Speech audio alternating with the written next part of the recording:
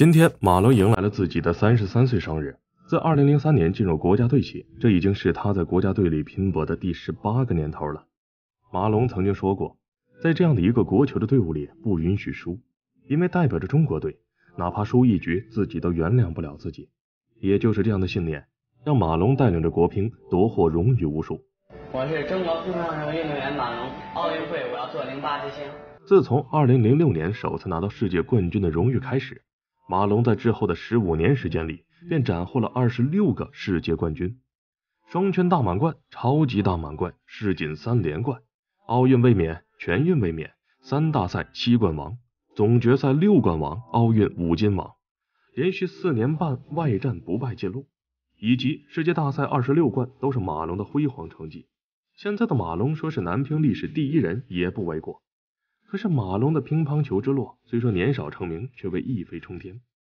追逐单打世界冠军的道路何其艰难，马龙是深有体会。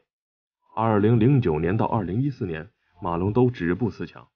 当你身处深渊，退无可退之时，眼前便只剩下向上这条路可走了。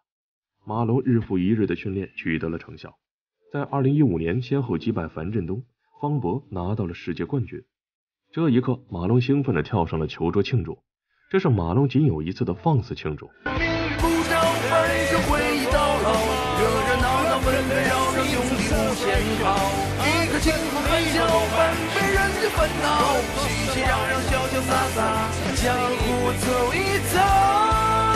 这也是27岁的马龙拿到的第1个世乒赛冠军，但是这对他来说也仅仅是一个开始，属于马龙的时代也就此展开了。此后马龙便开始了割韭菜似的收割大赛荣誉。马龙荣誉簿不断增加的同时，伤病也随着年纪的增长找上了门，膝盖积液成了病魔，训练都成了梦。那段时间是马龙运动生涯最难挨的一段时间了。在与伤病的反复对抗中，马龙渐渐地找回了状态。这次的东京奥运会也是创造了历史，这是马龙第3次参加奥运会。当采访时，记者问到底是什么一直在支撑着他，马龙坚定地说起了对乒乓球的热爱。我太热爱乒乓球了，就像小时候看着电视为中国队加油那样情不自禁，就像看到我前辈们赢得冠军后亲吻国旗那般深深震撼。如今的马龙已经33岁了，他的成就早已经不需要再去通过夺得冠军来证明自己的优秀了。可是他仍在争取着一个又一个冠军，一路走来，喜悦苦涩各种滋味都尝了一遍。今天是马龙的33岁生日，他在平台上发文庆祝生日，表示想要更长久地站在所热爱的球台前。马龙在2009年起，每年生日都会向边远地区的学校捐赠乒乓球台，而今年也是相同，并且表示未来生日捐赠将一直持续下去。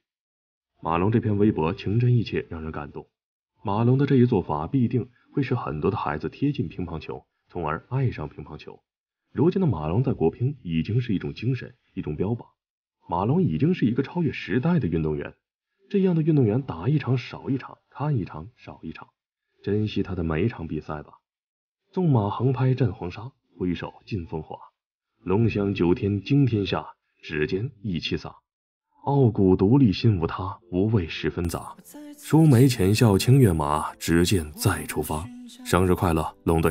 未来我们一同前行。马龙，你的美丽人生才刚刚开始。